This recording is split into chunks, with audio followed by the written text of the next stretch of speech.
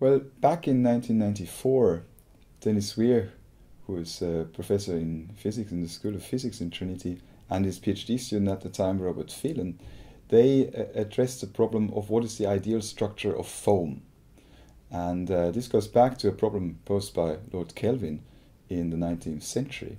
And Dennis and Robert looked at this again, and using computer simulations, found quickly that there is an alternative structure available, which is better than Kelvin's structure.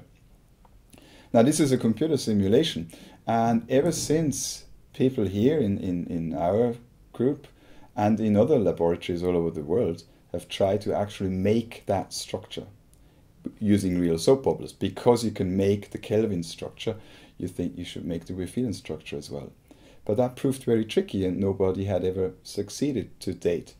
And this has to do with certain boundary conditions that need to be met. The Kelvin structure you can make against the flat wall, and this Weaire-Phelan structure you can't do. Then about 6 or 7 months ago, I received an email from an Italian researcher whom I had met before, and I knew he was working on that problem as well. And he emailed me and he said, "Stefan, I have an idea how to make that structure using a template. And I'd like to do this in your lab because you have the expertise here and the know-how how to do these things." So I invited him over, and I was in the lucky position to have some funding from SFI to do this. And he was here for 2 months, and it was a very successful visit. Now, why was it successful? We were able, first of all, we were able to work together with Ken Bracke, who performed further computer simulations for us. And then he worked out the ideal surface that is needed to trigger the formation of that structure. Now, how does one make such a structure? Well, we create bubbles, ordinary soap bubbles, and then we make a little box, which is the template, and we fill up that template with these bubbles. Now, there you might think, well, why haven't you done that earlier? But it's only now that we are able to make such detailed structure templates with the help of our colleagues in the Trinity Nanoscience Institute in Cran. So there you can see that it's really the new technology which allowed us to make progress in physics. So quite quickly when we went to the lab and we had our templates made, we looked at the samples and we could say, and in particular Ruggiero, because he spent so much time looking at these things, well, this is the Weaire-Phelan structure. And we were able to produce it many times, produced a number of photographs using bubbles which are a few millimeters in diameter or slightly larger, and using samples of up to 1,500 bubbles.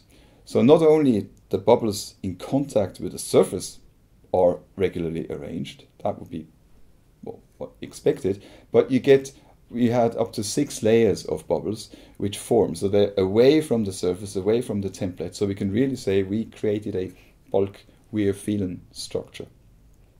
But you might also wonder, what can one do with such a thing? I'm very much into sort of the principles of physics, so my first thing would be, there is a nice mathematical problem and we solved it. It's sort of really a theoretical problem that we looked at and we managed to make. And for me, this is already is a big success story. But I'm aware that one can do other things with it, and namely one can solidify such samples. It's hard to do, but we've done something like this in the past. So you could have then a solid sample, and with a very regular ordered structure. And people are interested in using this for filters, for chemical processes, for catalysts, for example, and also what's called for photonic crystals, where one sends light through structures like that. Now, one would have to make them smaller and it require much more work to do this, but you can see that there are a couple of possibilities that can arise. And then there's, of course, always the completely unexpected. The Weaire-Phelan structure was used to build the water cube in Beijing. Now, it has really nothing to do with science, it's just the architects who were interested in the type of structure in sort of the optics of that structure. But yet again, something really unexpected came out of that. Well, the paper is now published in Philosophical Magazine.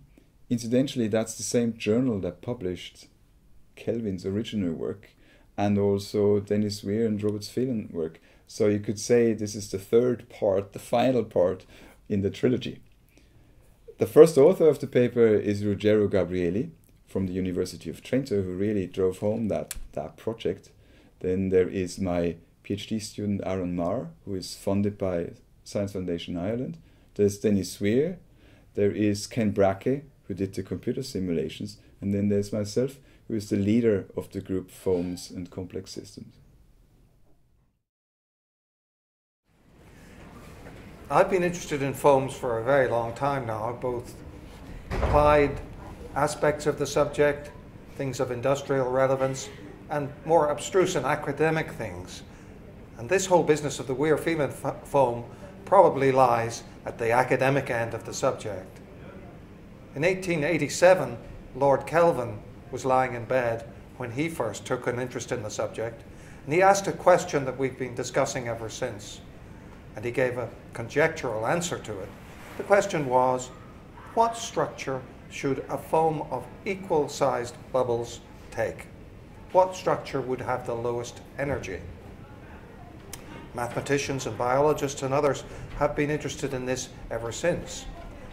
But we've always had difficulty with it, partly theoretically, but also because we couldn't make even Kelvin's structure in the laboratory. So Kelvin proposed a rather simple structure, and although it was a really brilliant piece of work, it has turned out that he was wrong. There is at least one counterexample of lower energy than his, and that's the one that we found in 1993 and published in 1994. A new student, Robert Phelan, had just joined our group, and he was lucky enough to be given a project that paid off very rapidly. I asked him, would he look at the Kelvin structure and some possible rivals to it, which might have lower energy, and almost instantly he was able, with some suggestions, to produce the Weaire-Phelan structure, which was 0.3% lower in energy than Kelvin's. And what Robert and I then published was the structure that we show here in this stainless steel sculpture. It's a little hard to describe it quickly, but it's a relatively complicated arrangement of two different kinds of soap bubbles, which in the foam take the form of polyhedral cells. This is a slightly simplified version because some of these faces should be slightly curved in a rather complex way, but it certainly serves to illustrate the structure, and in particular that it's almost entirely made up of five-fold rings, faces, pentagonal faces. And this fascinates a lot of people, and it is certainly something to do with the fact that it is the optimum structure. As far as we know, it's the lowest energy structure of a foam.